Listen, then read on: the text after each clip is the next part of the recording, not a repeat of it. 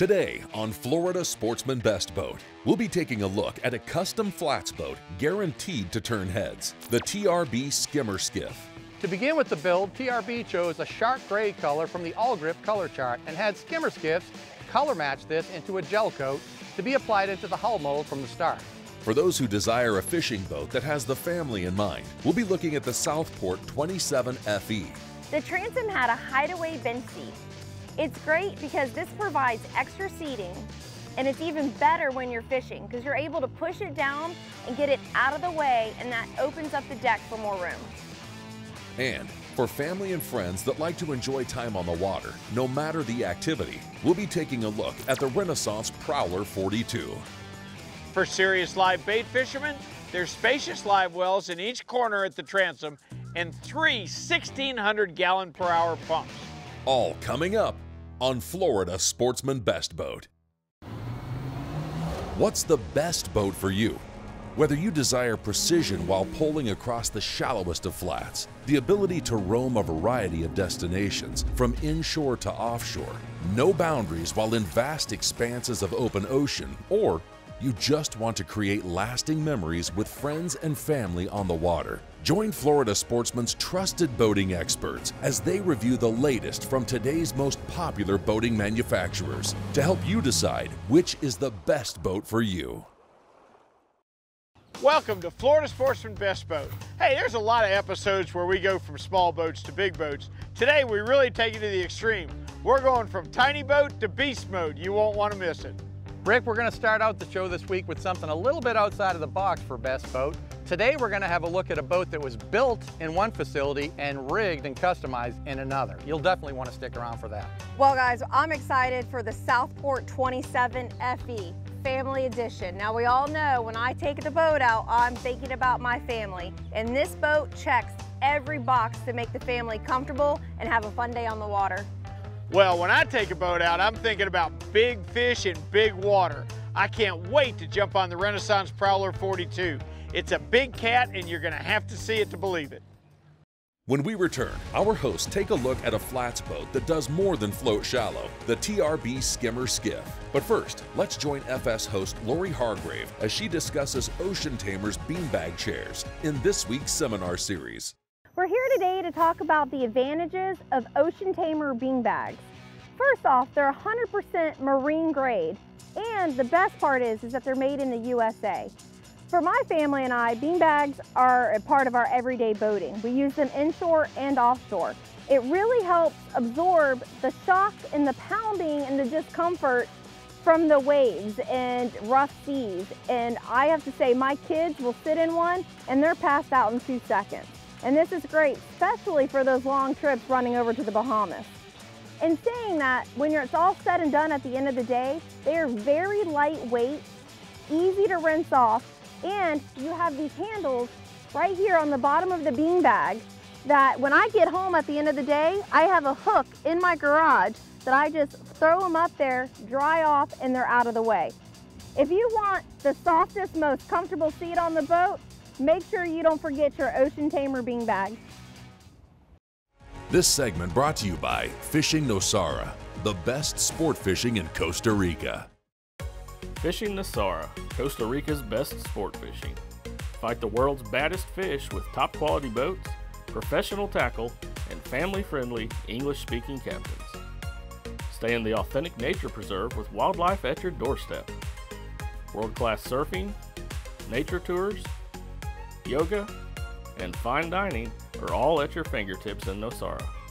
Packages start at $700 per person. Don't delay, book today. Welcome back to Florida Sportsman Best Boat. Join our hosts as they step aboard the TRB Skimmer Skiff, a flats boat designed for shallow water fishing in serious style. The TRB Skimmer Skiff has an overall length of 16 feet 6 inches, a beam of 5 feet 9 inches, and a max horsepower rating of 60. Built for slicing through a chop and floating shallow, she has a draft of 6 inches, a dead rise of 5 degrees, a dry weight of 600 pounds, and a fuel capacity of 10 gallons. Now, let's hear more from our hosts. George, today is a special day. We got a new boat here. It's a skimmer skiff, but it's TRB edition. Now, you have some experience with Two Rivers Boatworks with Project Dreamboat. They brought this boat to us and it is fully custom to the T. And I'm really looking forward to everything that's on this boat and seeing what they've done. But I'm afraid that I'm gonna go home with a checklist on what I want my boat to start having. Yeah, I completely understand. Now, this is a departure from our typical model for the show, Lori. I mean, normally we're gonna bring you a boat that's built by a manufacturer and you get the boat that they build. And certainly they've got options they can add to it and you can choose which options you want, but this takes it way over to the next level. This is taking a boat that's a blank canvas and then adding a bunch of different really high-end options that you won't be able to get from the original manufacturer. It's a really special boat and I'm looking forward to spending the day on it. Let's go, George. It's gorgeous out today. This boat begins its life as a 16-foot skimmer skiff, but is leveled up to something entirely different by the team at Two Rivers Boatworks. You might be familiar with this shop if you're a fan of our sister show, Project Dreamboat. The finishing details completed that make this Two Rivers Custom Shop edition stand out in a crowd are part aesthetics and part functionality. To begin with the build, TRB chose a shark gray color from the All Grip color chart and had skimmer skiffs color match this into a gel coat to be applied into the hull mold from the start. TRB had a very particular look in mind for this project and wanted the finish colors and extensive deck matting to suggest a specific vibe. Continuing in this theme, all of the metallic hardware, and I mean everything that could be done, from the polling platform and jack plate to each deck drain and through hull fitting, were removed and sent out to be finished in Cerakote. This unique satin finish imparts a very classy tone to the overall look of this skiff. Today we had sea deck that lined the entire boat, which was really nice. It's like walking on carpet at home. There is a huge difference, and it's easier on the back if you ask me. But what I really like about sea deck is when you're doing a custom boat, you don't have to have that one color. There is a variety of colors. Ladies, you could even throw in some pink in there if you wanted to. Next, a custom console dash panel was fabricated and smoked acrylic glass work was installed for the windscreen and helm face, along with a smoked acrylic lid for the live well.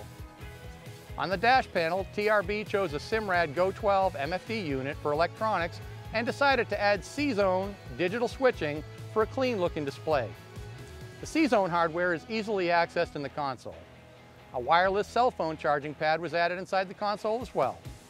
A JL Audio Media Master 50 audio system along with 4 JL 8.8 color controlled speakers were installed for cruising days and beach partying, and a full RGBW lighting suite from the interior to the matched underwater Lumitec Quattro RGBW lights on the transom were used for after dark effects. The controller for the multicolor light effects is located on a dial found on a custom switch panel mounted into the bulkhead behind your legs from the driver's position. This panel also features electronic start and stop buttons for the Mercury outboard and a lift controller for the jack plate. For a combination of utility and style, TRB installed a Minn Kota trolling motor designed for freshwater use due to its black finish color, in keeping with the overall appearance of this project. They later retrofitted the working components of this motor to saltwater friendly parts to avoid the corrosion issue, since this boat will primarily be used in salt water. For power to the trolling motor, a pair of lithium batteries and a stealth charging system were installed to keep weight down and the batteries always topped off. The boat rode fantastic, and that proved today when George was going over some boat wake. I actually held myself down waiting to roll. Never happened. Good job, Dale. This Two Rivers custom project has taken what might ordinarily be considered an entry-level flats boat from a features versus cost standpoint into previously uncharted territory. Each of these modifications are unusually specific to the needs of a very particular buyer and not what you'd find on most production boats by a long shot. The fact is that this boat only demonstrates what can be done to a bareboat skeleton when the only limits you have are the depth of your imagination along with the funds to match. George, what really impressed me today about this boat is it's brand new and it's custom. When you think of a custom boat, you're usually taking in an older boat to try to make it look new, put new things on there to revamp it. This was a brand new boat and it is revamped to that cool factor, because now you've got all the technology on top of a new boat and it's not an older hull. Yeah, it does make sense, and it's a good point. You know, the whole idea of not doing a resto mod on an older boat but taking a blank canvas brand new boat and building it the way you like, it's kind of a novel idea, and I think that the Two Rivers Edition Skimmer Skiff is a great example of what you can do with that. But, you know, that's not limited to just this boat too. I mean, think of the possibilities. I think they're really limitless, and I think this is a very exciting trend that we might be seeing coming down the pike in the future of boating. I mean, this is something that really has got a lot of legs, and I'm very curious to see where this goes from here. But as far as I'm concerned, the Skimmer Skiff by Two Rivers, it's definitely something worth checking out. When we return, our hosts examine a fishing boat loaded with family features, the Southport 27 FE. This segment brought to you by Yamaha. Reliability starts here.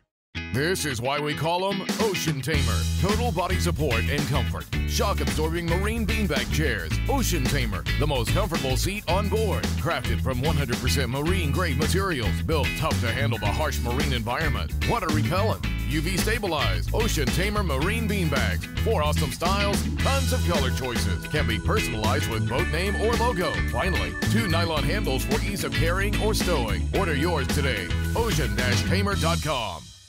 Welcome back to Florida Sportsman Best Boat. Join our hosts as they step aboard the Southport 27 FE, a center console that offers plenty of amenities for the family while spending the day fishing.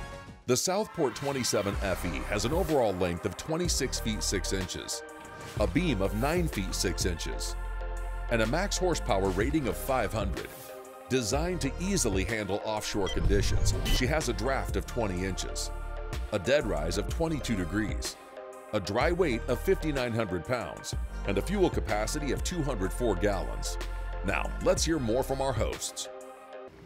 George, today we're on the Southport 27 FE. Now, if you remember, FE is family edition, my favorite, and we saw her big sister, the 30, a couple months ago. I had a ball on that boat, but 27 is more appealing to me and my family and lifestyle. Just trailering, for instance, it's a lot easier to handle. So I'm really looking forward to today. Lori, I see this boat as a really good fit for you, not just because of the trailer ability, but because of the family features that they're really working into these FE editions. I was a big fan of the 30. I don't see any reason for me not to like this one as much. The boat's built in Maine. I feel like we're in Maine. What do you say we take a ride and see what this thing's all about? Let's go, George. I personally love to fish.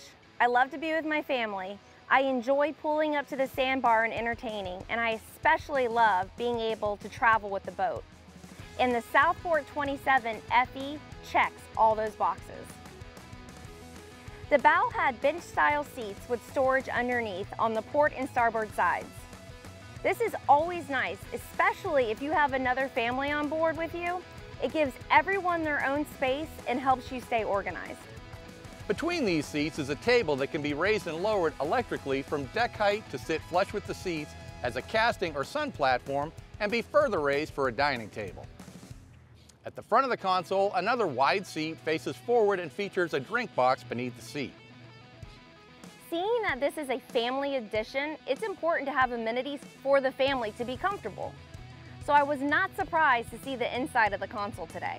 There was SeaDeck on the stairs and the floor, along with a head, sink, and countertop, and hanging storage organizers.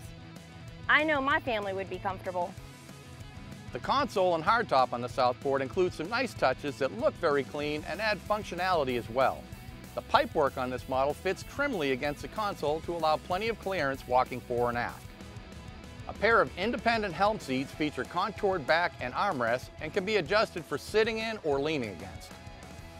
Behind the helm seats, a tackle center console provides a home for plenty of storage trays along with leader spools, caddies, and knife holders. The transom had a hideaway bench seat. It's great because this provides extra seating, and it's even better when you're fishing because you're able to push it down and get it out of the way, and that opens up the deck for more room. Beneath the deck on the 27 FE are a storage compartment forward in the center foredeck, a pair of roomy compartments for fish or gear alongside the helm area, and a large bilge access in the cockpit deck. An additional fish hold is located within the transom, and this box is offered with a chill plate option as well. A 25-gallon live well is also located in the transom corner to port. A feature in the transom I really liked was the walk-through door, leading you out to a wraparound platform covered in SeaDeck. This provides easy access to your motors and makes it nice when getting back on the boat from the water. This model with twin F250 Yamaha power was quick out of the hole and cruised easily along in the 30s while staying below 4,000 RPM. Top speeds in the 50-mile-an-hour range are there if you need it, but economy closer to 2 miles a gallon was realistic if you kept it in the 30s. My initial impression of the Southport was how the finish work and style were really very carefully crafted, and that as a family fishing center console that this was clearly a top-tier boat. As I stepped off of the boat at the end of the day, however, my lasting impression would be the ride this model offered. In a steady 15-mile-an-hour breeze and over a brisk 2 to 4 foot chop, we ran effortlessly into the head sea without so much as a slap and never saw a drop of spray hit the windscreen. Granted, it wasn't perfect storm conditions, but just the kind of sea that can give you second thoughts about making a long run with the family. Lori, we just finished up our day here on the Southport 27 FE Family Edition. And you know, when we left the dock this morning, you and I both wanted to dig into the family features on this boat. But for me, at the end of the day, what stood out absolutely the most to me was the ride on this boat. What a great riding 27-foot boat. I mean, I can't say enough about how comfortable I was today. You're right, George. The ride was incredible today. And with the family features, yes, they are great on the boat, but the ride is just as important because you want the family to be comfortable on the boat, and the ride includes that. And that's what I was impressed with today as well. What better boat than the Southport 27 Family Edition to take your family on and be comfortable inshore and offshore. When we come back, our hosts step aboard a very spacious family boat built for wherever the day takes you, the Renaissance Prowler 42. This segment brought to you by The Plantation on Crystal River, where Southern hospitality meets old Florida charm. The Plantation on Crystal River is a beautiful 50-year-old 232-acre old Florida-style resort, offering comfortable accommodations and a full-service spa. Fishing is spectacular, from snook, trout, and reds to big grouper and snapper. On-site activities range from golf to boating, fishing, and swimming with the manatees in the natural springs of Kings Bay. The Plantation on Crystal River. Welcome back to Florida Sportsman Best Boat. Join our hosts as they check out the Renaissance Prowler 42, a roomy catamaran geared for both family fun and blue water activities. The Renaissance Prowler 42 has an overall length of 41 feet 10 inches, a beam of 12 feet, and a max horsepower rating of 1,800. Designed for cruising comfortably beyond the sight of land, she has a draft of 18 inches, a dead rise of 26 degrees, a dry weight of 8,400 pounds, and a fuel capacity of 400 gallons. Now, let's hear more from our hosts.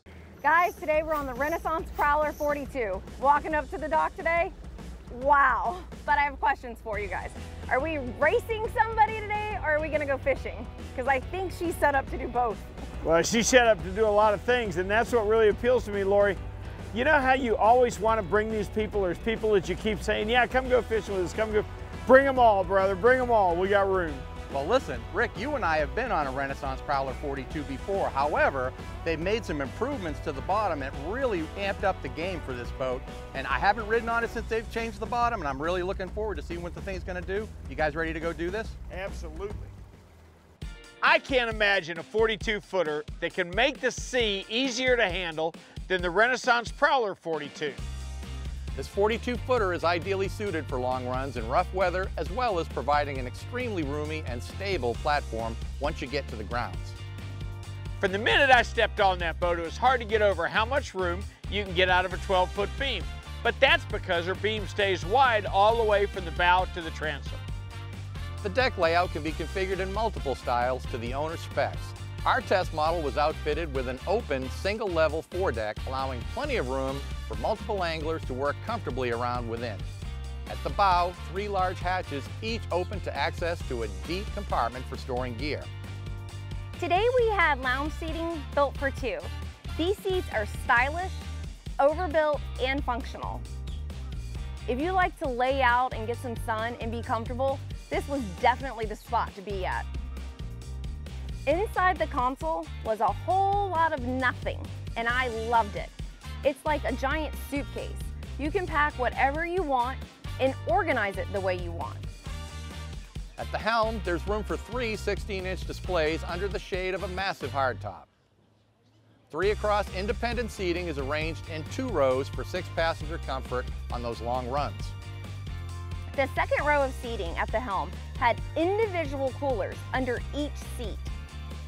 The helm seating also had folding arm and footrest, grab bars, drink holders, and glove boxes for storage. Pretty sure they thought about everything. Behind the rear seating row, a large tackle center and rigging station combined with a mezzanine seat are conveniently located in the large cockpit work area. An additional pair of 550-quart insulated fish boxes are below deck here as well, each flanking the outboard section of the helm seating and tackle station. For serious live bait fishermen, there's spacious live wells in each corner at the transom and 3 1,600-gallon-per-hour pumps. 1 to feed into each pressurized well, and 1 spare 1,600 that you can feed into either well by just throwing a switch. Trying to juggle dive gear and getting back up on the boat can be a mess, and having that center walk-through platform can make the situation a lot easier. In the aft corners are 2 bilge access points to allow pump access. In order to accommodate a quad 450-horse Mercury Racing power plant, some modifications were made to the bottom of this model. The newer tunnel design adds air volume by both widening the space between the sponsons and raising the height to allow a more free tunnel gap, more suited to the higher speeds attained with the additional 1,100 horsepower. Rigged with the quad 450R Mercury engines, the Prowler 42 reaches top speeds in excess of 80 miles an hour. The combination of speed and performance, along with an exceptionally streamlined profile, comfort and fishability make this model one that you need to spend a day on to really appreciate. Well guys, it was a long day, but a fun day. So normally when we get out that inlet, I'm always so excited to get the lines in the water and just start fishing. I never wanted the boat to stop. I just wanted to keep on riding. This boat ate up that water today. It did, Lori, and you know what? Not very often I get on a boat and wish that it was rougher. I mean, it was a pretty, it was a little choppy with a groundswell today, but I mean, a boat like this, the way it was riding, I really want to see what it can do in really big seas. I mean, it was definitely something to behold. Well, one of my heroes told me one time that it never gets too calm to scare him, okay? Well, and I'm with you. Today I would have loved to have seen a bigger sea. But I gotta tell you, everything this boat did, this boat is so big, and she's big for her size. Does that make sense? I mean, you've got all the room in the world. I gotta tell you, in a toolbox full of boats that you would need to do things on the water, the Renaissance Prowler 42 is the hammer. Rick, you were right. We had 3 completely different boats today, and we had a lot of information. We did. Hey, if you want any information about any of these boats or any other boat you see on Best Boat, visit us on the web at floridasportsman.com. Or we'll see you next week on another episode of Florida Sportsman Best Boat.